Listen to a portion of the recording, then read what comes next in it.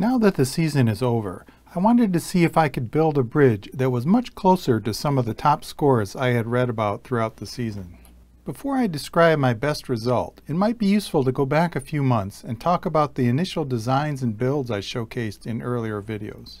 The top bridge shown here was my build number 4 and was tested on September 24th, 2021. It weighed 7.52 grams and featured legs that used the L-style design and scored 2660.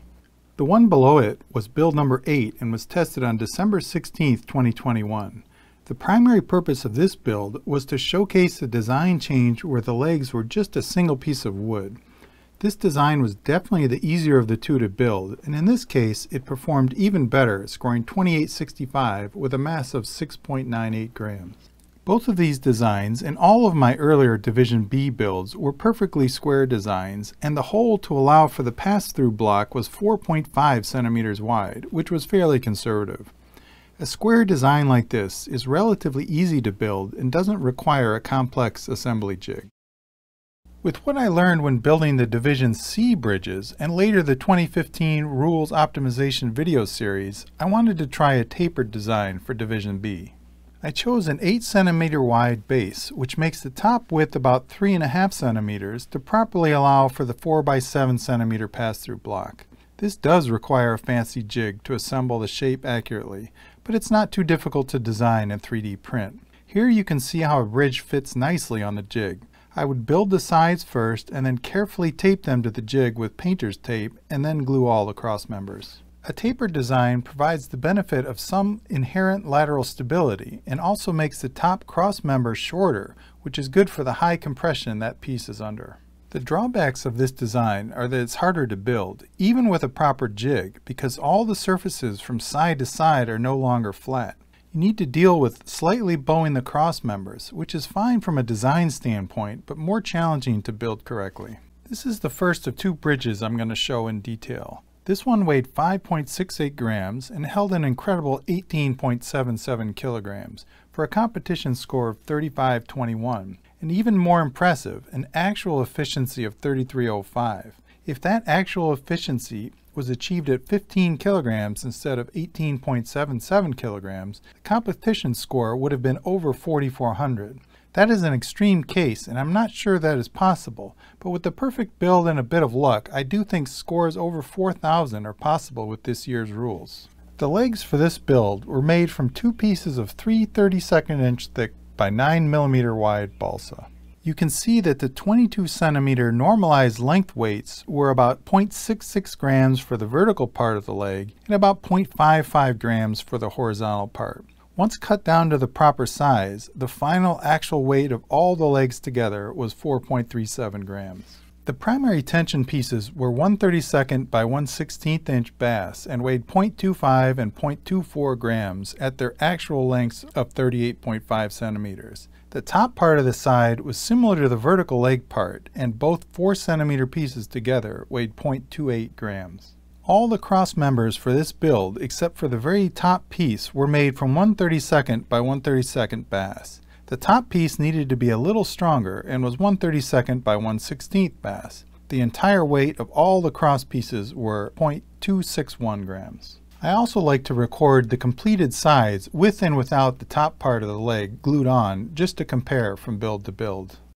Here is the final result after being in a simple dry box for a day or two, and the weight is 5.68 grams. If you've seen my videos before, you know about this test setup. I'm pouring sand into the funnel just out of view on the left side of the screen. I've skipped ahead to just show the loading after about 10 kilograms.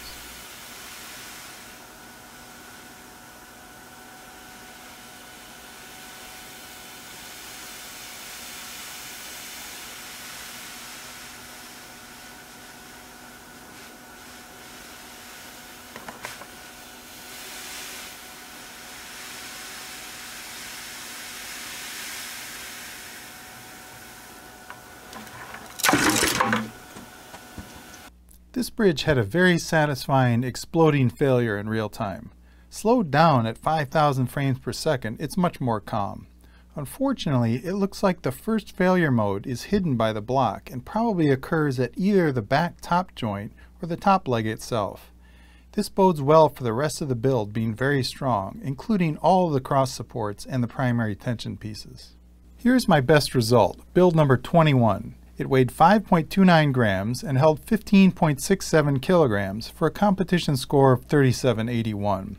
All the cross members and tension pieces were meant to be identical to the previous build. For people looking closely, you might have already seen what makes this build so special. This was my first attempt at using C-grain balsa for both parts of the leg. For those that don't know, the balsa grain type has to do with how the cross section is cut from the tree. Specialized balsa has some really nice pictures that explain the difference between the types. Most balsa that you find is typically A or B grain or some combination of both. C grain is special because the annular rings run through the thickness of the sheet. From a material property perspective, it makes this type of balsa very stiff and brittle. You can usually pick out C-grain balsa visually by the checkerboard pattern in the sheets. Because there is more waste of the tree when cutting in this fashion, these sheets are often more expensive. C-grain balsa is typically used in compression situations and is especially useful here as we have a giant hole in our bridge for the pass-through block that we don't want to bend. Using the L-shaped legs does a lot to prevent that, but having very stiff wood can also help. I wanted to try 1/16 inch thick wood for both parts of the leg. This time the entire actual mass of all 4 legs was 3.68 grams or almost 0.7 grams lighter than the previous build. Unfortunately, all this weight savings didn't make it to the end of the build, but it definitely made the difference in getting the mass down by about 0.4 grams. As I mentioned before, this build was essentially identical to the other build except for the legs. Here you can easily see the C-grain balsa pattern in both leg components. I kept the top connecting piece the same 3/32 inch wood as before as to not introduce another variable, but this piece could also probably be optimized a bit more. Here is the completed build and you can see the entire structure.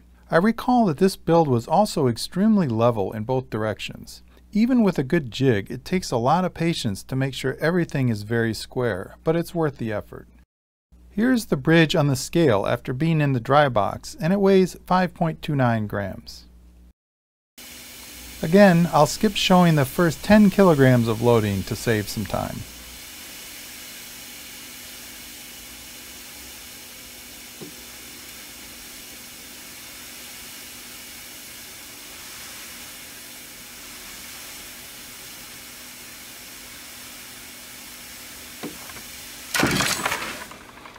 Even in extreme slow motion, it's difficult to tell exactly what failed first. It does look like a leg failure, but it's hard to know if it's the top part on the front right or the back top, either directly behind the loading block or to the right side.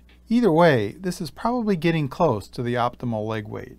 While I think slightly higher scores are still possible, I wanted to move on and to see what I could do with the Division C optimization using what I've learned here. I hope you guys had a great season, and please feel free to reach out to me and let me know how you did. If you are particularly proud of your build or your progress over the season, I'd love to hear about it. Thanks again for watching, and keep an eye out for the Division C version of this in the future.